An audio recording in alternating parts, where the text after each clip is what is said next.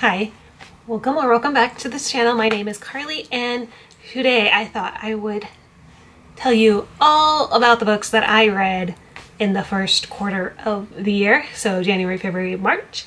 I read a total of 12 books. I think so far it's been pretty good. I think there's a couple of 5 stars, and there was quite a few DNFs, which honestly feels pretty good to say I'm not enjoying these books and to set them down. But I thought as I told you about these books, I would bring you along as I do some get ready morning stuff with me. So I hope you enjoy. Not the best. What is what we got? Why am I actually embarrassed? I'm the only one home. I've worn this shirt since like last summer, and it's like finally feeling like spring, and I'm gonna wear it. I'm still cold. It's like 50 degrees out, and I have my window open because my mom cleaned my floors yesterday. It was very nice of her. First book I want to talk about that I finished in this year of 2024. Not my reading journal, my personal journal, but I also keep track of it. Oh, is Get a Grip. Get a grip. Get a grip. This was a book I read for work. It's like a novelized, like help-esque book. I don't really know how else to explain it. It has ideas on what they think helps make a business run well, specifically a small business with its executive sort of deal. And it follows fictional characters to portray this idea that they have. Read it for work, for fun, and we have implemented some of the ideas at my job, and it has been working out really well. I did not rate this, but it is a book that I read and finished in 2024. So that's why that's there. Getting into the fun ones, the next book on this list is The Way of Kings by Brandon Sanderson. That book, I'm using my camera lens to do my hair and stuff. That one. I really enjoyed it. Brandon Sanderson books are so intimidating to me, and this book in particular is intimidating, but yet when I read them, I just like fly through them, and I feel like I got through them quicker than I would have expected. This one was no exception. I'm trying to think, how do I even explain the plot? You're following multiple different people. There's a war that's been going on for many years. One of our main characters fought in the war, but now he's a slave and is sort of given the shit job for whatever army he is now like a slave for, but it turns out he has like, I guess, magical powers. You've also got one girl who is trying to scam basically one of the princesses to help her family out, but then turns out she has more knowledge and powers than originally thought. Then we have another guy who was known to be like this really badass army fighter man who is now like almost toned down, which is so completely different than what the society expects from him. And they're all sort of coming together to figure out some of the secrets of their world. I don't really know how to explain it because there is so much that goes on. This is like an over 1,000-page book. There's a lot that happens, and it's hard to explain, but it is really good, and I am so glad I read it, and I plan to start the second one sometime soon, hopefully within the next month. Let's do one more book while I am sitting here. What have we got? Ooh, I read a lot in February. Third book that I read was Caravel. Way of Kings I gave 5 out of 5. Caravel I gave 3 out of 5 stars to. If you don't know what Caravel is, it's a book by Stephanie Garber. It's YA fantasy. You follow you follow one sister, and her dad picked out who she's gonna marry, and she doesn't know who it is. She's been exchanging letters, but her dad is like abusive and has been hasn't really given her fully enough information about it. Wow. And yeah, and then she has been wanting, our main sister Scarlett has been writing to Legend, who runs this game carnival kind of thing, Caravel, about once a year, and she's been trying to get her and her sister tickets to Carabelle to like, because she's the older sister and she wants to treat her sister to something, her younger sister Tella to something. And Tella, what ends up happening is that both Scarlet and Tella end up in a Carabelle game where the game is that they need to find Tella. And then it goes from there. It was a lot of fun. I'm not a huge YA person, but like, it was a lot of fun and I enjoyed it more than I thought I would at my age. So 3 out of 5. Currently still trying to read through that whole series. This is the perfume I've been wearing recently. I really enjoy it. Later.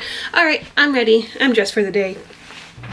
Alright, book review turns into cooking time. All you need is pasta, some type of balsamic vinaigrette, or also what works is Italian dressing. I've used that before. Mozzarella and cucumber. Usually I will add basil and also basil to this, but I don't have any. There wasn't any at the store when I was buying ingredients. Also tomatoes and I think some type of pepper or like a red onion would work well in there, but I don't like peppers and I don't like tomatoes, so I don't add it. Red onion's a new one because my my coworker made this and she said she added red onion and I said it was good, and that sounds good, but I don't have a red onion, so we're going with the bare minimum. All right, next book that I read this year was Adult Children of Emotionally Immature Parents. This one, I think I wanted more from. I don't typically read nonfiction, so this is really like my first foray this year, and I thought it was fine. There were some interesting discussions in there, but it kind of felt like it was going in circles. Not to mention, it felt like it was very much for a specific type of emotionally immature parent kind of thing, and so what I was looking for, I didn't really see reflected in the book. But it was interesting, and I'm still like glad I read it. Okay. All right, next book on this list, this is book number 5, was Love in the Big City.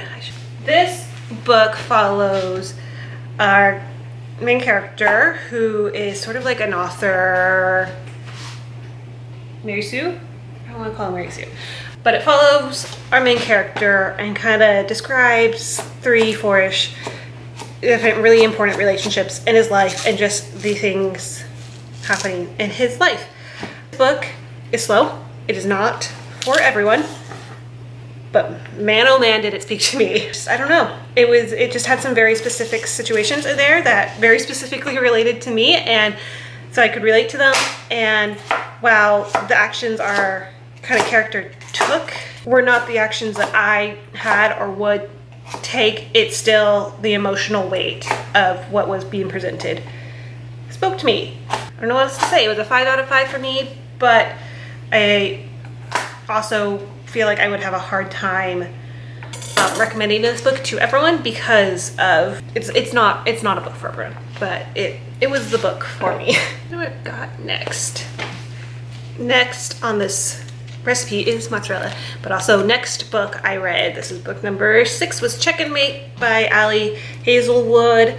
This is her nonfiction romance book. I enjoyed it. It was the same enjoyment that I got when I read Love Hypothesis, except YA. There were just little things that sort of bugged me, I guess more or less. I don't know, our main character was like parentified, I think is the word I want to use. And so I think a lot of my frustration just came from more traditional YA trope where our main character is just not listening to reason despite everyone around her speaking reason. So that's, I think, where my enjoyment dipped. But overall, I enjoyed the chess aspect, even though I don't know how to play chess and have no interest in playing chess. And once again, the male lead is like top tier.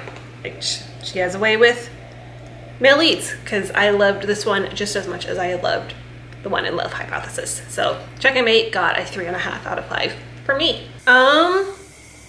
Just trying to think on here. The next book, maybe two last books here, because the next book on this list I do know for a fact is from a St. Martin's Press subsidiary. So I don't know if that boycott is still going on, but I'm just gonna be on the safe side and not speak about it, which is fine because the book doesn't deserve my breath anymore. It was not great. Moving on. Next one, last book I read in February was Percy Jackson and the Chalice of the Gods.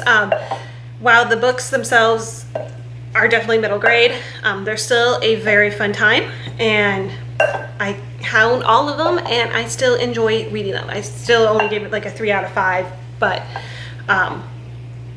they're still good books. They are still a fun time and I would still recommend them. Let's try my pasta salad.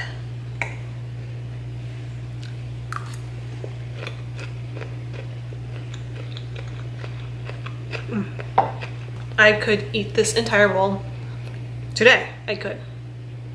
I'm gonna try not to, so I can have some for tomorrow, but I could easily eat this all day.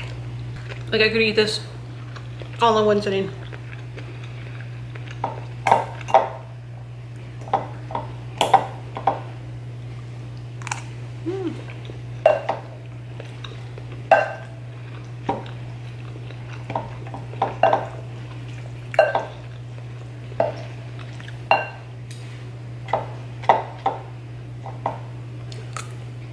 What mozzarella?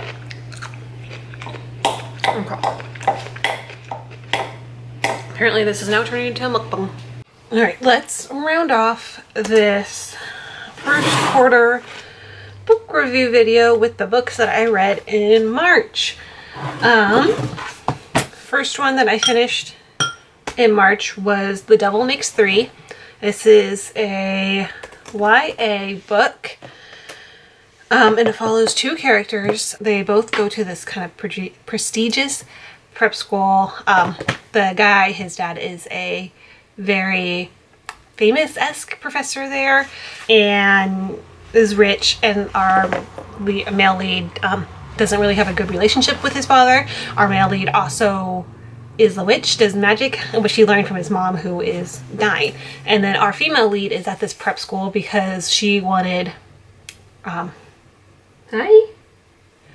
she wanted to create a better life for her sister, who didn't have the same opportunities that our female lead was having, and their parents are broke after a failed business venture, and so they are able to go to school because their aunt or great aunt works at the school.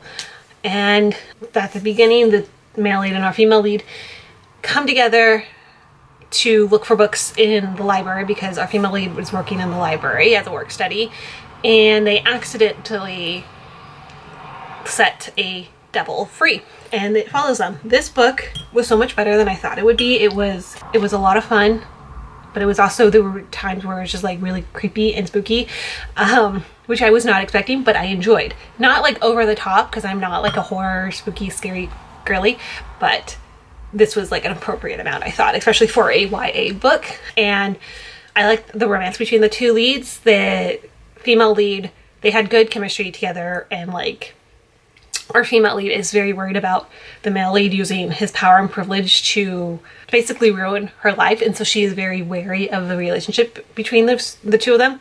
And the guy understands this, and whenever she pushes him away, he always tries to like give her space, which is very refreshing to read about, especially in a YA book. And yeah, I enjoyed it. I gave it 3.5 out of 5, but I enjoyed it. If that sounds interesting to you, would recommend.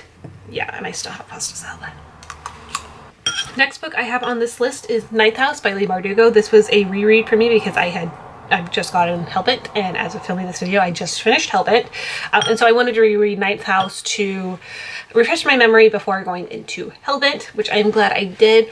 Gave this 4 out of 5 stars again. This follows Alex Stern, who is at Yale as a part of some delegate to make sure the secret societies are following directions and not hurting or harming anything, as she gets caught up in a murder mystery, as well as trying to find her, trying to find Darlington, who was the guy who was sort of teaching her the ropes and has gone missing by the beginning of the book. I really enjoyed the book, and a spoiler, I enjoyed Hellbent more, but Ninth House is so good. I love the characters. I do admit that I felt like reading wise, I would find myself drifting, and I don't know if that's because I'm reading it at night and I just had a very busy few months at work. And so then it's hard for me to concentrate, and I'm like missing parts and aspects that are happening, but I don't know if that's because, again, I'm tired when I'm reading this or if it is a writing issue. But even trying to type up a synopsis for myself was a little difficult. Now I feel like I've got the plot of the book, but there was just kind of so much going on and I didn't really, it all connects, but also it's hard to see where it connects. I don't know how else to explain it. But that's Ninth House. I still really enjoy it and the series, and yeah, 4 out of 5. Next one was a little novella I read. This is book 11. It's called Even Though I Knew the End, and I can't remember the author. Little novella. I gave it 2.5 out of 5. It follows lesbians in the 30s or 20s, somewhere around there. I can't quite remember. Our main character has sold her soul to the devil 10 years prior, and now her time is coming up, and she is given one last chance to find out who the serial killer in the city is, and if she can do that, then she will get her soul back. It was fine. I liked the ideas. I just, because it's a novella, I just don't feel like it was able to fully expand on the ideas and the plot in a way that made it more fulfilling to read. And I think a little bit of my unenjoyment of this book was because the author had previously written another book that I greatly disliked. So I think once I figured that out, I went into this book and was just already waiting for disappointment. While I saw the end coming and I expected it, I am still not a fan of it. And the last book that I read in the first 3 months of this year is Legendary by Stephanie Garber, the second book in the Caraval series. This one follows Tella this time around instead of Scarlet, and as she also has to play and try to figure out who Legend is. And yeah, I enjoyed Legendary more than I enjoyed Caraval. I think I enjoy reading from Tella's point of view way more than I enjoy reading from Scarlet's. And I enjoyed the twists and turns of this one a lot more than I enjoyed them in the first book. I'll come back later for a wrap-up. I just went over the 12 books that I did read. I thought I would tell you at least the names of the books that I DNF'd before we finish this up. First one I DNF'd this year was Trouble the Saints. I don't remember who this is by. I'm not looking at the one that has all my authors listed, but it sounds really cool, magical-ness, and someone who is like kind of almost past their prime being dragged back in. Sounds cool. It just wasn't for me. I was listening to this and it just had the most, it was like every line was a metaphor, and then some of them I was just like, why do we need to be saying this? Like, we don't need to be saying this. And so yeah, that was a disappointment, unfortunately. And I DNF'd it. February, I DNF'd 2 more books. First one is Love on the Brain by Ali Hazelwood.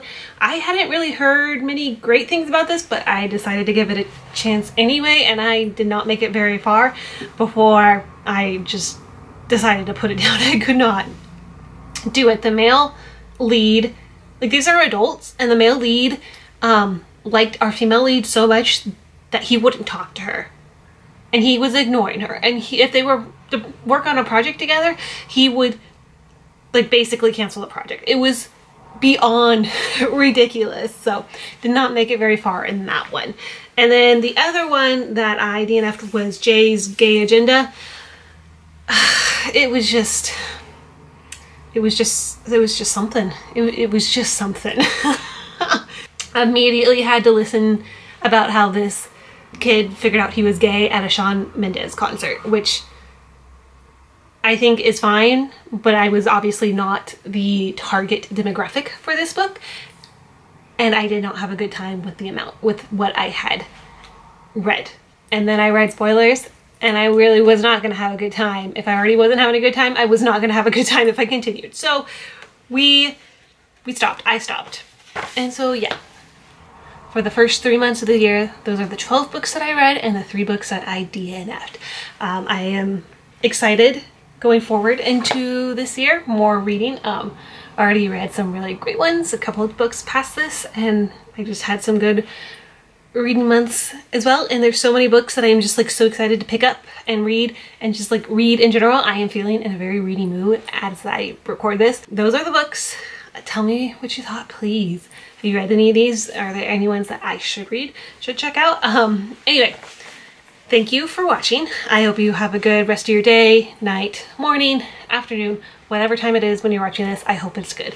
And I will see you guys again in another video. Bye.